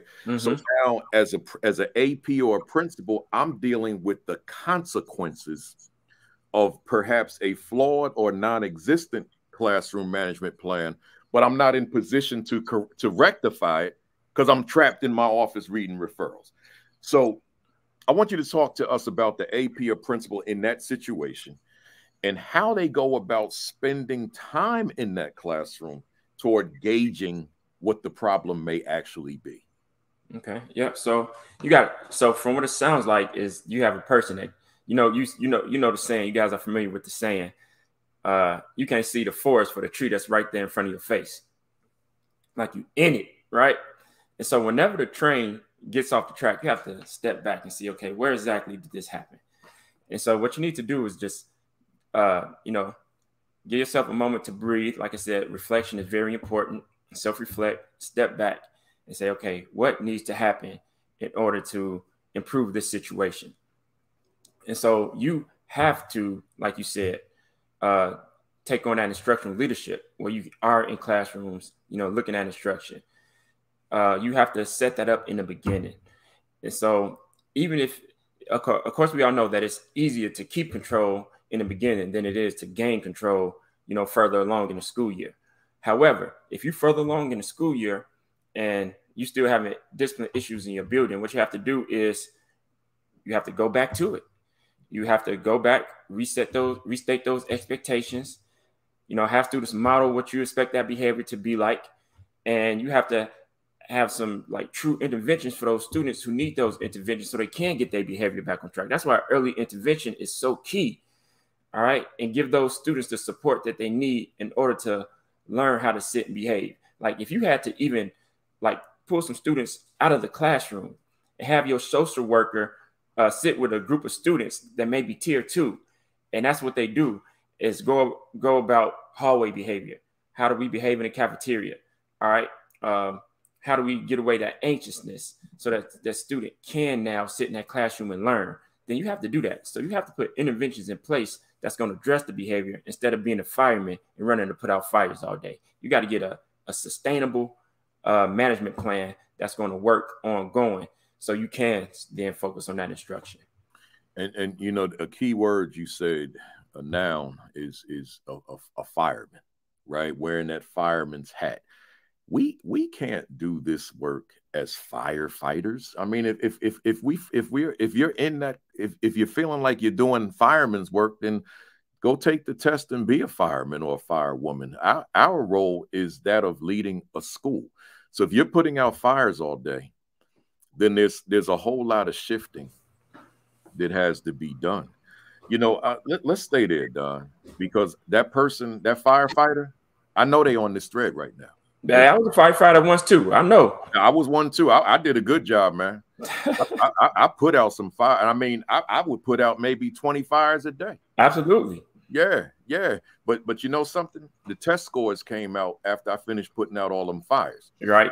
And I prided myself on my ability to put out fires. I mean, I'm on the friggin' hat.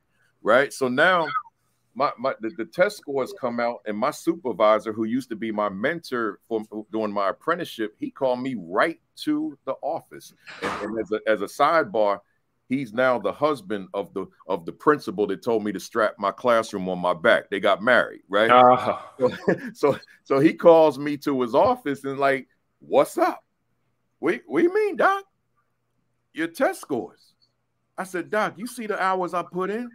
"Yeah, I see it, but I see how hard you work, but I question how smart you work." And it took me 2 days to recover from that state. Boom, right there.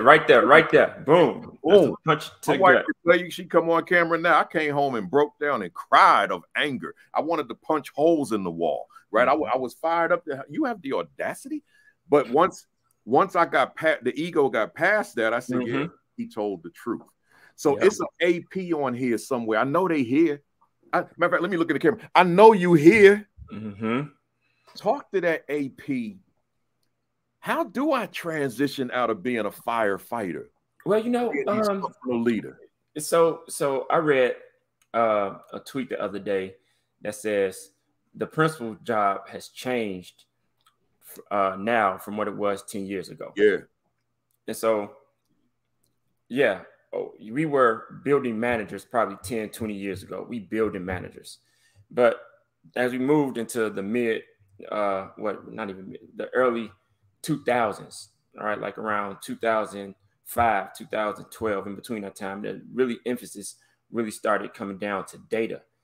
And now you have to shift from being a building manager to being instructional leadership. Yeah. And so the pendulum swings as we come back from the pandemic. Now it's about student social and emotional learning and making sure our students now know how to behave once they get back into the building. But then it's also that instructional loss that they said we suffered during the pandemic. So now it's also not only kids' social and emotional learning and how they interact in the building, but now also how we trying to close that learning gap. Yeah. And so what they say, the pendulum where it falls is probably somewhere in the middle now. And so what I've always heard is that you have to spend 51% of your time being an instructional leader and 49% of the time doing everything else. All right. And so you are not always going to be the best instructional leader. You are not always going to be the best building manager. All right. It's hard to find that balance. But what has to happen is the harmony. All right. Sometimes things are not always balanced, but they have to be in harmony.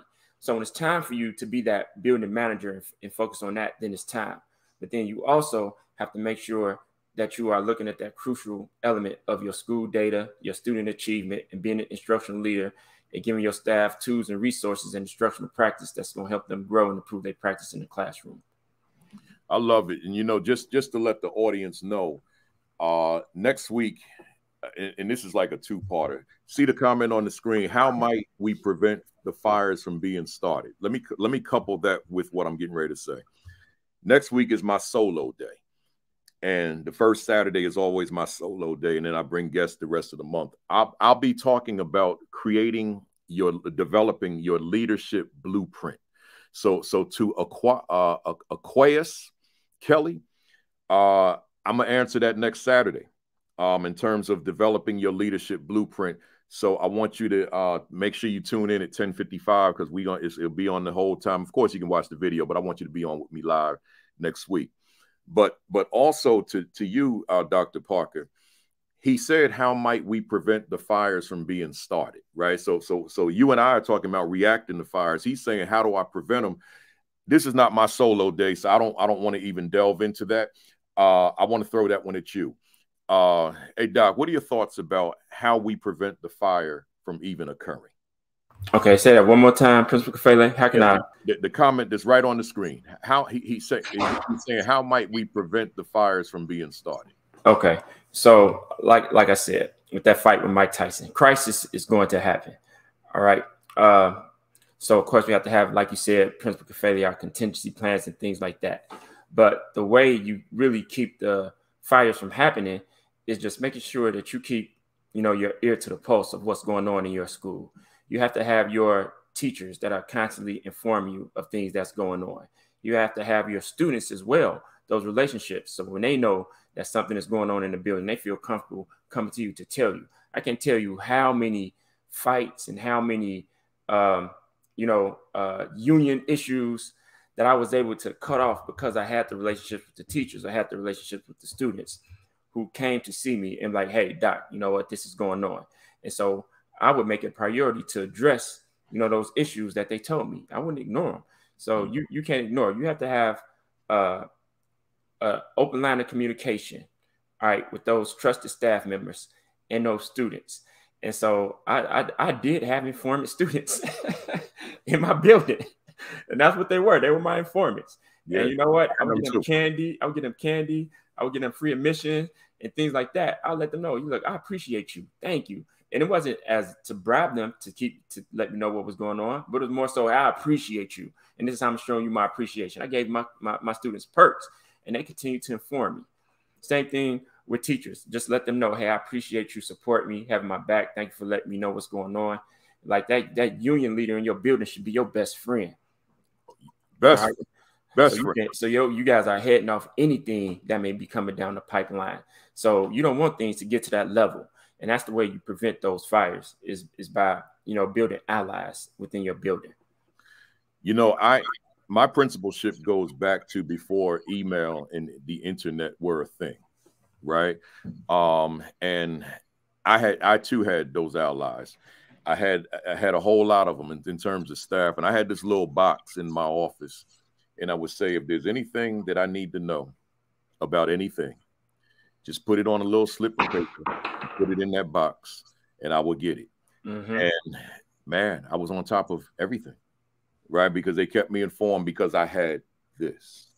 See, you and I got to earn that one. And if we don't earn that one, we don't have that. That's not relevant for a student to let you know things that the student deems that I need to know as the leader of the building, right? I got two more for you.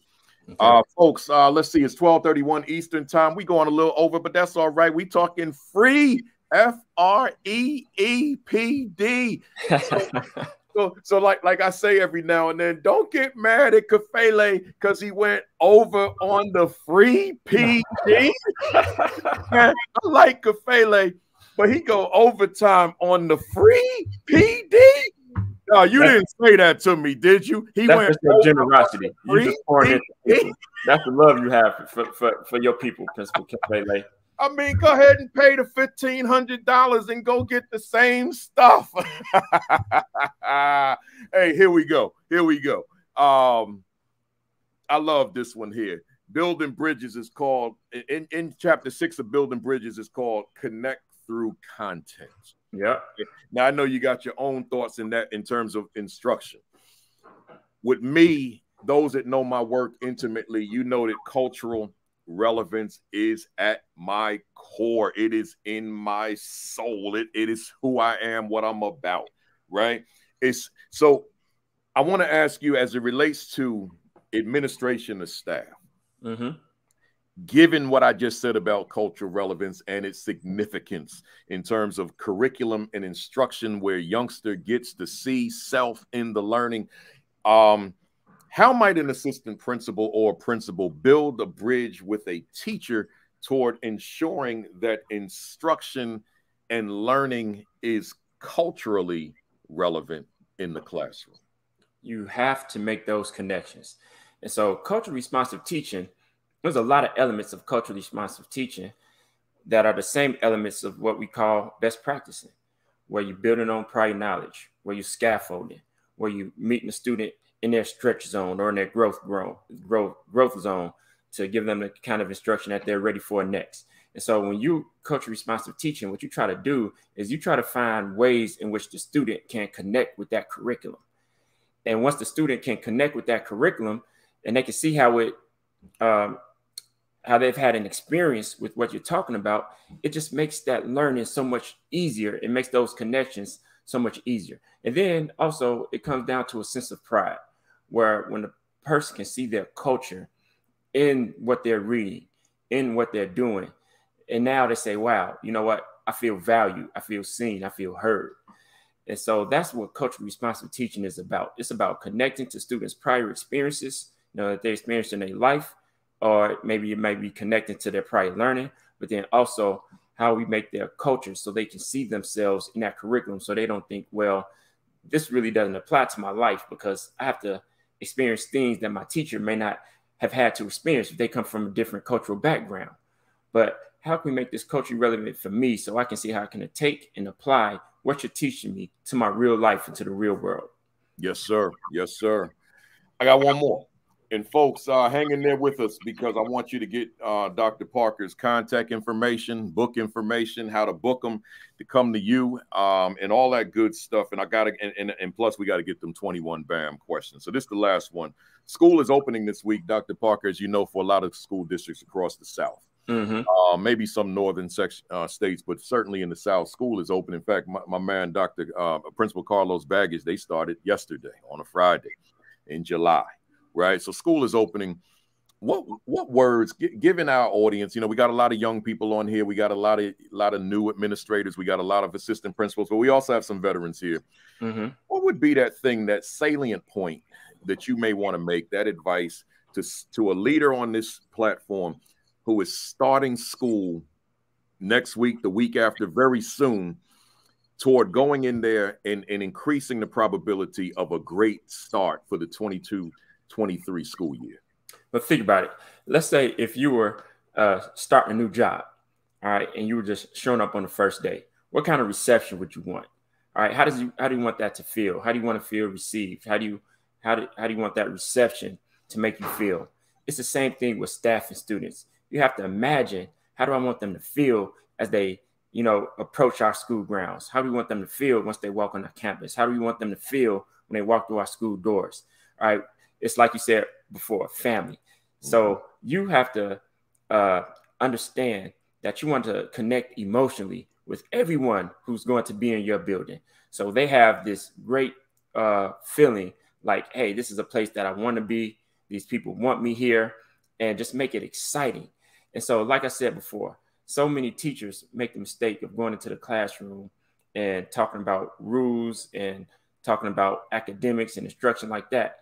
But you have to do some relationship building activities, on that first day. Yeah. You have to really learn your students, get to know the students. So have icebreakers on deck, have like some high energy things where the people can really be hands-on doing experiences together, where they're learning one another and creating those classrooms where they're getting to know the teachers are getting to know the students, and students are getting to know each other.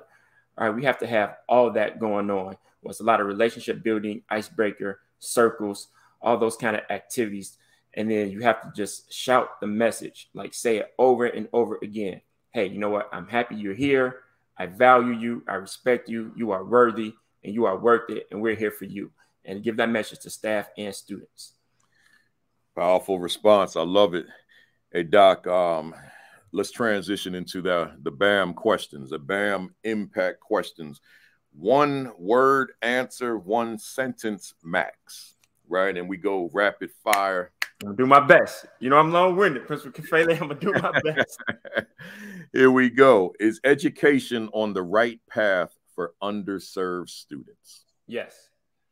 Can true equity occur in America's schools for Black, brown, and other underserved students? Because of people like us on this call, yes. Can Dr. Don Parker's work contribute to the progress we desperately need? 100%. My new book coming out is titled Be the Driving Force for Enhancing Equity in Your School. Love it. If you could do a reset on your life, would your line of work be different or the same? The same. Why do you continue to do this work? Because I love our youth and I love our educators who put in work. What fires you up within the work that you do? When it manifests. What do you love about the work you do? Serving others. What do you dislike about the work that you do? Politics. That's 99% of the answers. What has been your greatest victory in this work? Like I said in the beginning, taking students from tragedy to triumph. What was your greatest mistake in this work? Not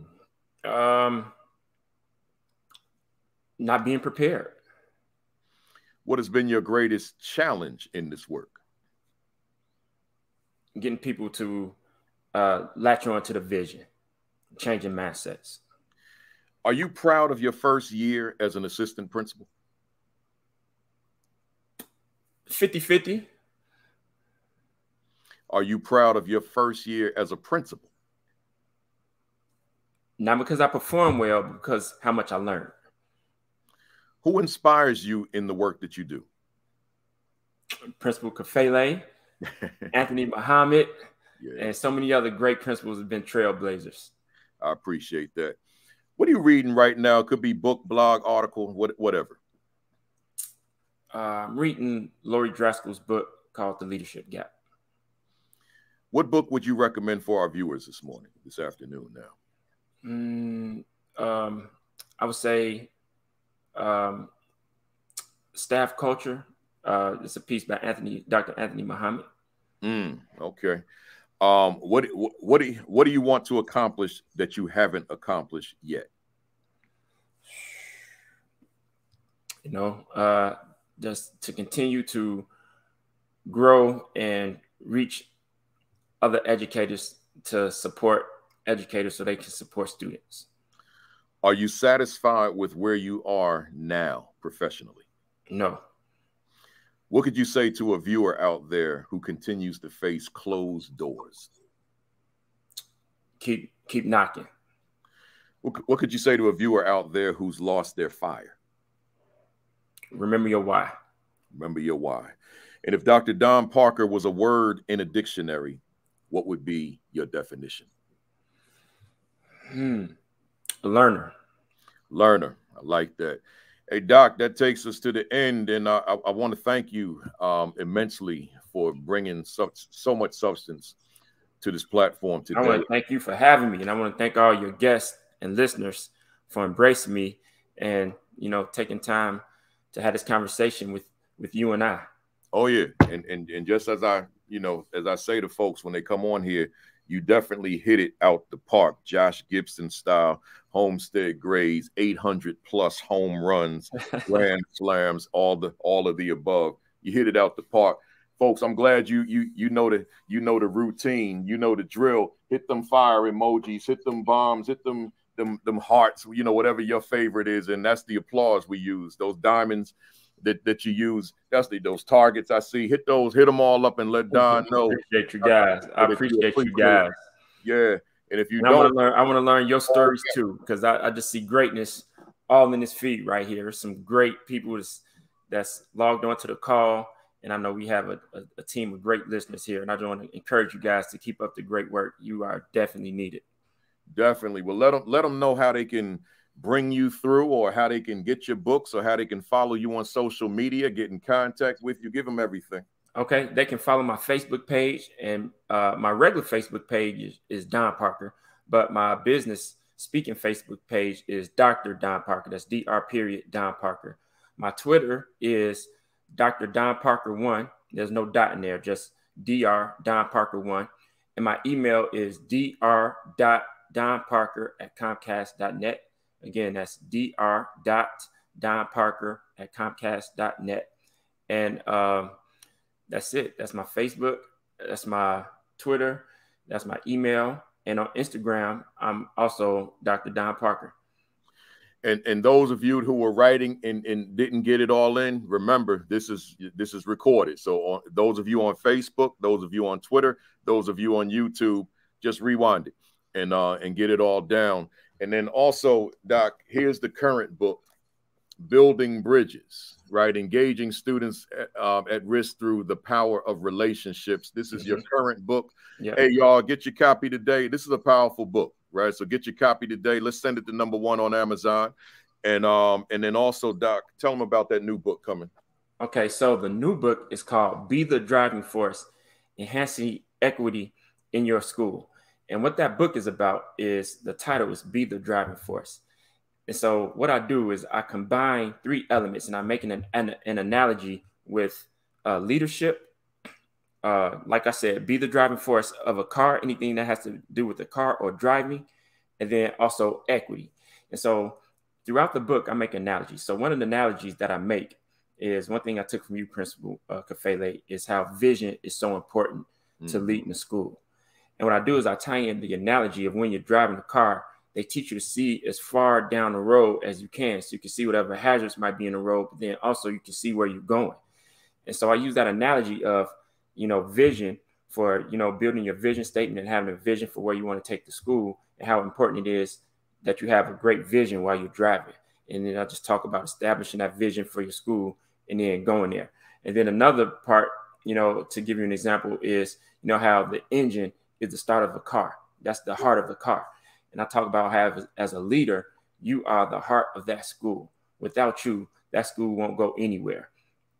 And then one more example that I give is, I talk about how, as the building leader, how it takes a key to start the car, Principal Kafele? That's right. And I'm leaving with this.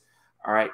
As a leader, you have to believe that you are the key in order to get things going in your school, because without the key, the car won't start.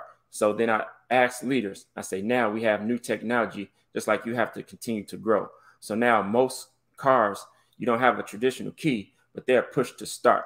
And then I ask the leaders, what push do you need to start? Wow, I love it. Push to start.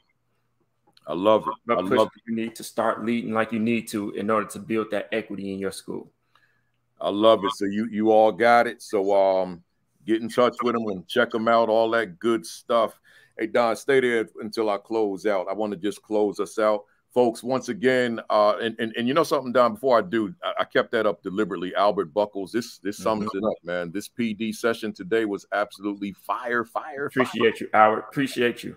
I had multiple eye-opening moments. Thank you. AB, appreciate you, bro.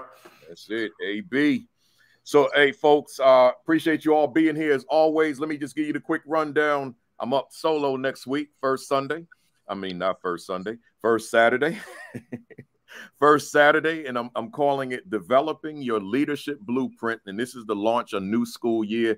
Let me tell you something. I know you can watch the recordings, but you don't want to miss this, right? You don't want to miss this. This is going to be the first time in 119 weeks I'm using a PowerPoint, because I want to make sure you get this. I normally don't use one, but this, I don't think my clients will mind this, because it's just a quick template. So for the first time, week number 119, I'm using a PowerPoint. You don't want to miss next Saturday. Make sure that you're watching Sean Hurd at 10 o'clock on Facebook Live, followed by Dr. Sheikah Houston and soon to be Dr. Tammy Taylor with Create and Educate at 10:30. That's Facebook Live. My man Josh Tovar and Dean Packard on Sundays at 7. And then the Village Leadership Group with Dr. Roz Gaskins and Coach Williams Tuesday and Thursday at 6. You know, Dr. Roz, if you're here, and Coach Williams, I got to get you on here in 2023 as well. Make sure that you get Don's book. And then while you're on there, just hook me up, right? Get on the Assistant Principal 50. Yes, sir. Yes, sir. Get the Equity and Social Justice Education 50. Later for all the other ones. I forgot to tell them, Principal Kafele, I quote you multiple times in my new book. So as they read my book, I want them to look for all the places where I put, you know, Kafele like 2021 or Kafele 2019. Just look for those quotes, guys. Wow. I'm honored by that. I'm big honored by that. Thank you. Thank you. Hey, y'all, visit principalkafele.com. Once again, principalkafele.com for all those additional resources. They're sitting there for free. A client just said to me the other day, they literally said, my God, you're giving away everything. I said, yeah, but you know, I know where my blessings come from. Absolutely. So I'm good. So make sure you go to the site and check out all them blogs and articles and videos and so forth. Subscribe, hit that red button to the Virtual AP Leadership Academy on YouTube. Right? That's we got 16,000 subscribers. So I want to take that higher. Right? So subscribe to that, not just watch the videos, but hit the red button, subscribe on that channel, like and follow the Virtual AP Leadership Academy Facebook page, because that commentary that I write every Sunday morning is exclusive to that page. I don't write it. I don't post it anywhere else. I might post all of them tomorrow in one blog post because it'll be number 75. So that's a big number. I've written 75 commentaries now, right, out of 118 weeks. So I may put them all together and post it as one blog post tomorrow for number 75, and then do it again when I hit 100. So like and follow that Facebook page. And then lastly, your diet, your exercise, and your COVID precautions. And Dr. Parker is one that lives in the gym. Oh, got to. Right? Yeah, he lives in the gym. I live on the gym, but mine is confined to a treadmill and sometimes a bike. But my purpose is probably a little different from his. Mine is a reaction to a heart attack. So it's like I have no choice but to do that. But it's getting done nevertheless. So make sure that you're careful with that diet. Don't just put in your mouth anything you want. Just, make sure it's healthy for you. Get the exercise in, and make sure you're taking COVID. And now I might add monkeypox precautions. Right. I literally dreamt last night that I had monkeypox. I dreamt it was all over my body. I hope that was just a dream and it doesn't become my reality. But that was my dream last night. Right. So other than that, folks, appreciate you being here. Have a great week. Have an extraordinary week. Have your best week yet. Peace. Peace. Thumbs up. Cock that fist back. Count to 3. 1, 2, 3. Bam! My man, Principal Kafele. I see you next Saturday at 10:55. Be safe, everybody.